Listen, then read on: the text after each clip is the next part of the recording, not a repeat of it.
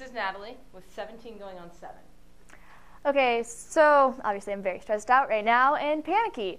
And that's kind of what 17 going on 7 is about. How many of you, by raise of hands, would say on a daily basis or just generally feel stress in your life? That's what I thought, most of you. This is pretty common. 7 out of 10 Americans exhibit physical signs of stress on a daily basis. And I think it's because we take ourselves too seriously.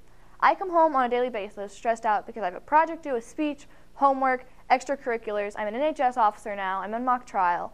I've got a lot to do and very little time to do it. And on top of that, my parents live an hour apart and expect me to be extremely involved in all 4 of my siblings' life.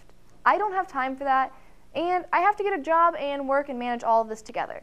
It's a lot of stress, and I don't deal with it well because I take myself too seriously and I care way too much about all of this.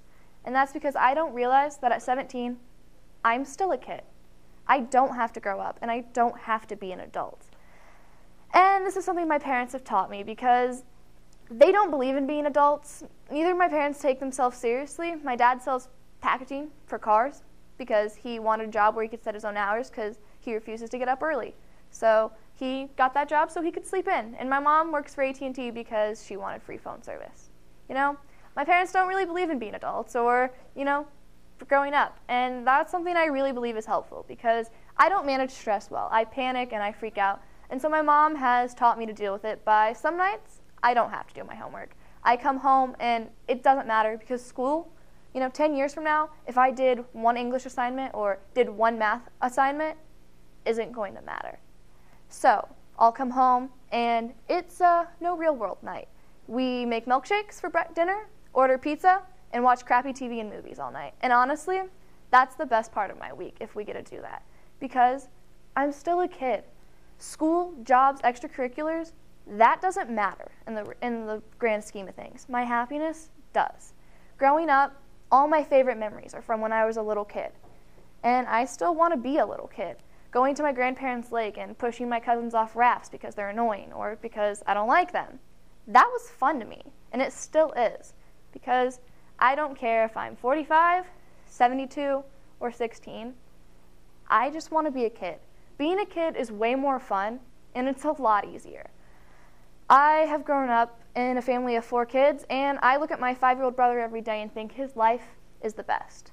Complaining about naps when I was little, biggest mistake of my life.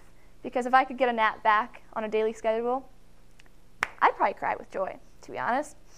And when I get to embrace those moments where I don't have to focus on school or focus on everything else I have to do, I'm happiest. And I believe other people would be happiest when they do these kinds of things. Because everyone's favorite memories are from when they were little.